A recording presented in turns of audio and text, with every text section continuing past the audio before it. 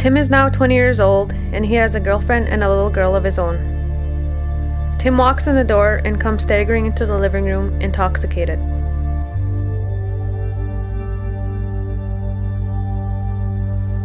Sarah, his girlfriend, with a soft voice asks, "Where were you?" "Why you don't trust me? Always asking where I've been. Never mind." Sarah, with more of a tone in her voice, replies, "You missed your daughter's birthday, you idiot." Tim walks over and grabs Sarah by the neck. Sarah yells and tries to fight back. As Tim is choking his girlfriend, little Abby walks in the living room crying. Tim looks over at his little girl and gets a flashback of when he was a little boy. He looks over at his girlfriend, who has tears running down her face.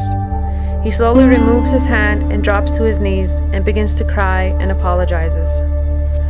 Sarah goes to little Abby and hugs her.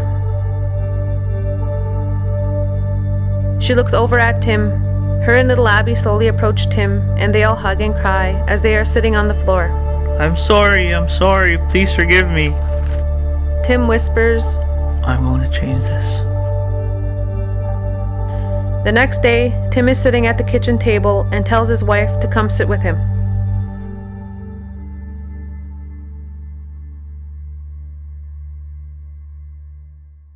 He begins to tell her about his childhood and how he doesn't want little Abby to go through the pain and abuse he experienced and witnessed.